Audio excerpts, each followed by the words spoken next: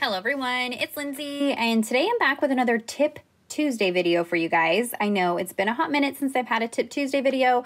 If you're new to my channel, I will link the playlist down below. Tip Tuesday is a series that I started a few years ago, and the idea and premise behind Tip Tuesday was just that, to bring you guys little tips from my crafty space.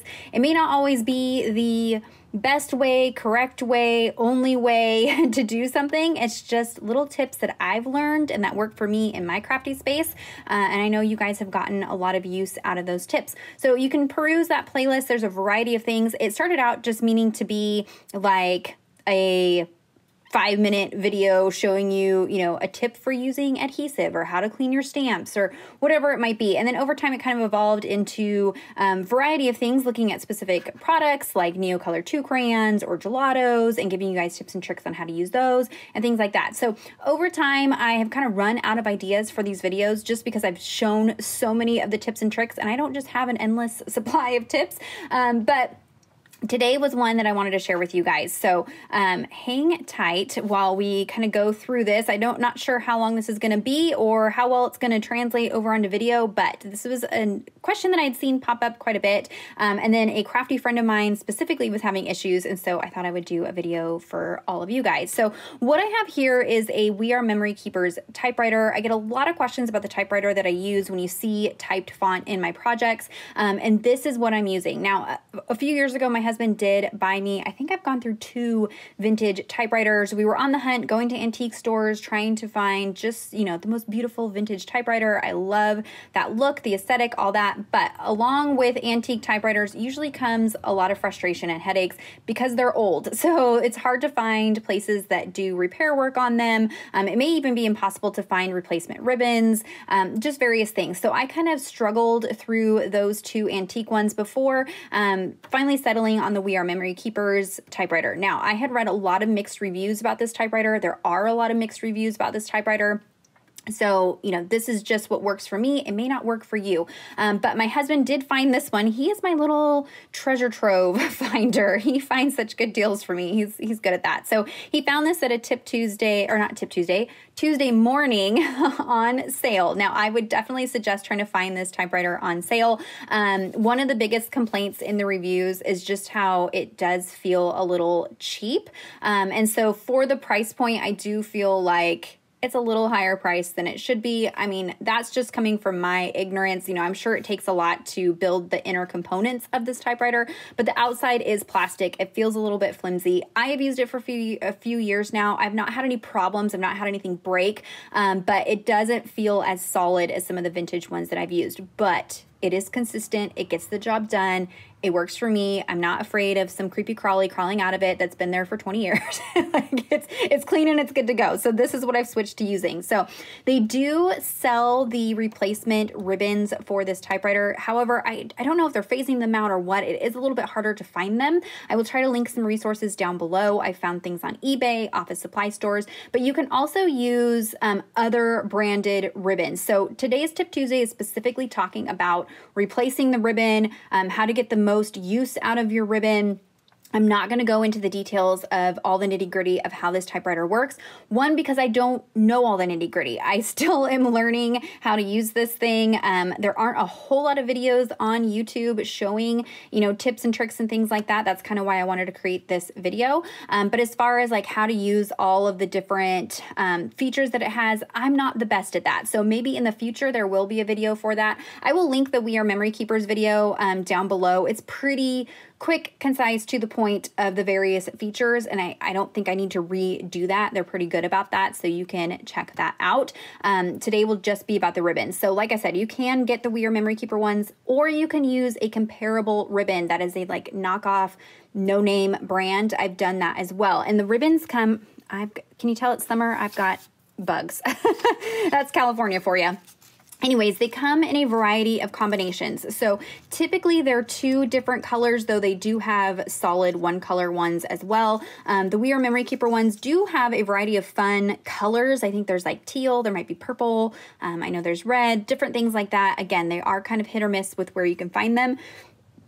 And there's some that have a whiteout strip. I think that's more with the off-brand ones. And so It doesn't seem like there's a whole lot of ribbon on here, and if you're just reaching the end and swapping out, it does seem like you're going through these fairly quickly, and you don't need to do that. I want to show you how you can get the most use out of one of these ribbons. So this was just a spare one. I think I ordered like a 2-pack, so I haven't even touched this one yet. I'm going to show you how to rewind the one that is on here. So to access the ribbon, you just need to pull this panel off. So you pull it down towards you. So you're pulling it this way, and then it will pull off, and that's going to expose all of the mechanics in your typewriter.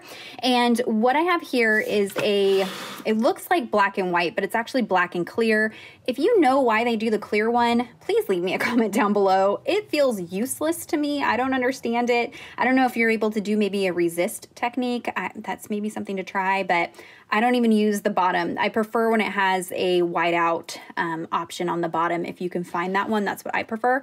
But this is clear and then black on top. So when it's, I guess I should back up a little bit. So there is this little indicator here. It's BLK and CLR. This is referencing the areas of your ribbon. So you've got black and clear. That's just kind of their standard. However, you just interchange that with whatever color you're using. So I have it down to the black indicated. So it's hitting at the top. It's hitting the black area. So if I go ahead and type, I'm going to get a black L. If I move this up to clear, I get clear or red or whatever your other color is. And so you may, if you're just opening the box or if you haven't touched it in a while, you may have to kind of play with this to figure out where it's striking on the strip. But I want it hitting on black. Now, what will happen is as you're typing, so I'm going to type, you'll see that now it's not striking. I'm not getting anything. It's fading out.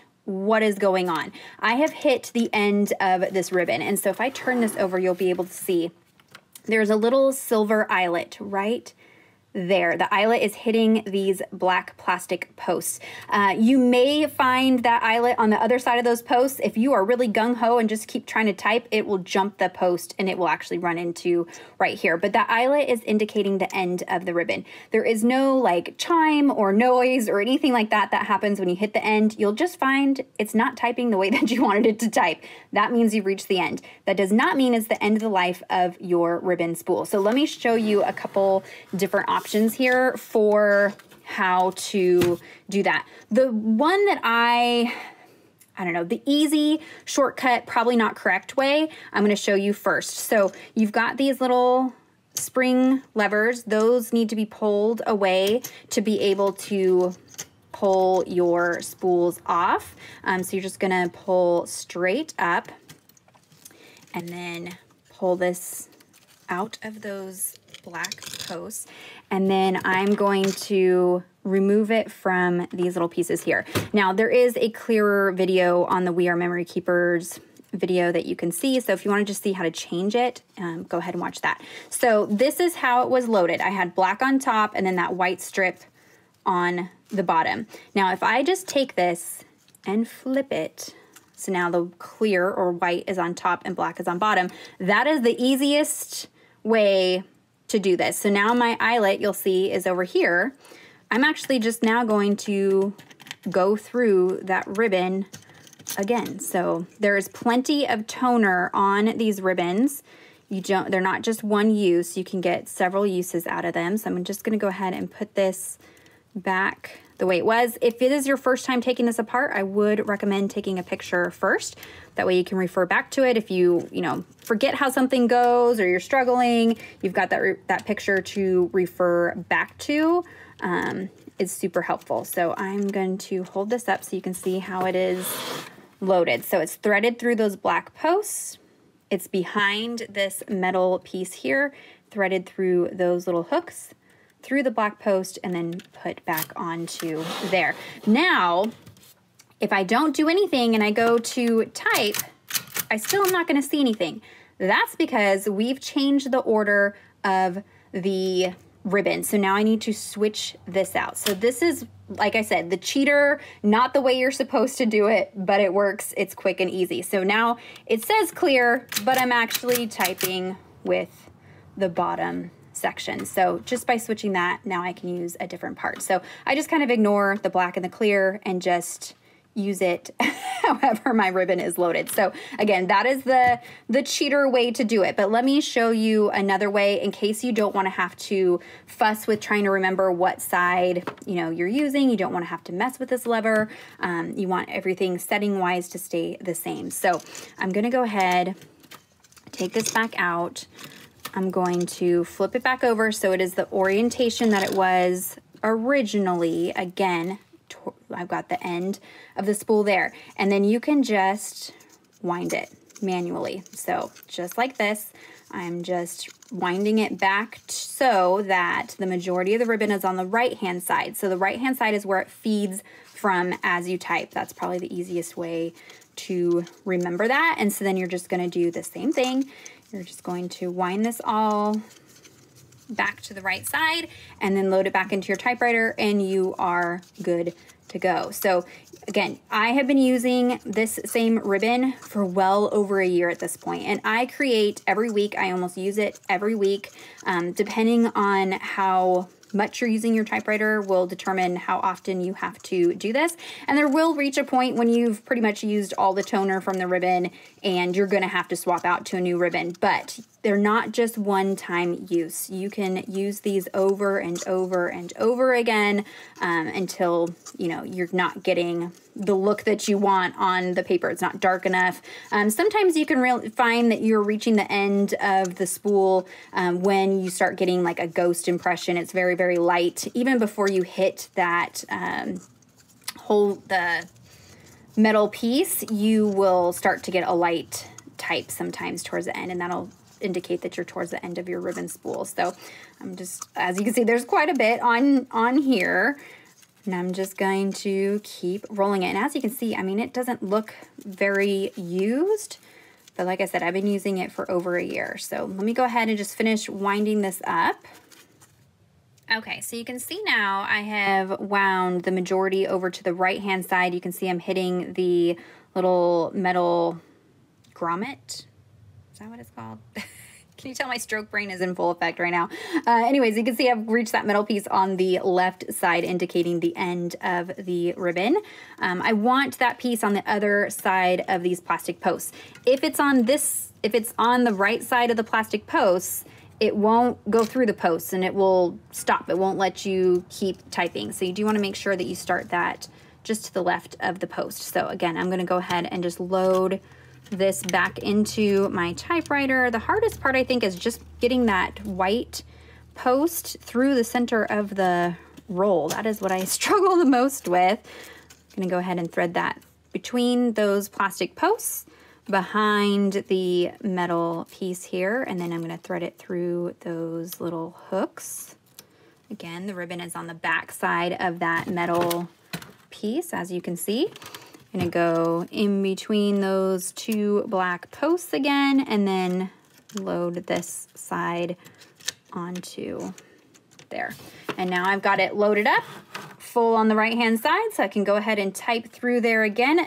Also just making sure that I am on the correct, I'm on the clear, I'm not on the correct. So I want to make sure I'm on the black. I'm just going to move that over just a little bit. And now I'm typing, no problem. You can see it's nice and black. Even though I've gone through this ribbon spool several times, I'm still getting a crisp, clean image. So, and then this just gets slid back that way to lock it into place, and I'm good to go. So I can hang on to this. It's gonna be a while before I need to use another ribbon. So I hope that gives you a little bit of help when you're using your We Are Memory Keepers typewriter, or any typewriter for that matter. It does not have to be this one specifically, but a way to get the most bang for your buck out of these ribbon spools. I imagine they will probably be, you know, harder and harder to find as time goes, as we get further and further away from typewriters being, you know, the method of, you know, that we use and document things. Really has just come back to like the scrapbooking, journaling world. I don't want to see it go away. So I want to stock up on ribbons and get the most use I possibly can out of them. So if you have any questions or comments, be sure to leave those down below. Again, check out the description box down underneath the video for links to the other Tip Tuesday videos, any other resources that I have, links to where you can purchase the items that I showed in the video. Those will all be down below for you guys. Hopefully in the future, I will have a more detailed video about this typewriter. typewriter. I don't know. It's still a learning process, but at least that should get you started with one feature of the typewriter. Give this video a thumbs up if you enjoyed it and if it was helpful. Subscribe to my channel if you're not already subscribed. And until next time, thank you so much. Bye-bye.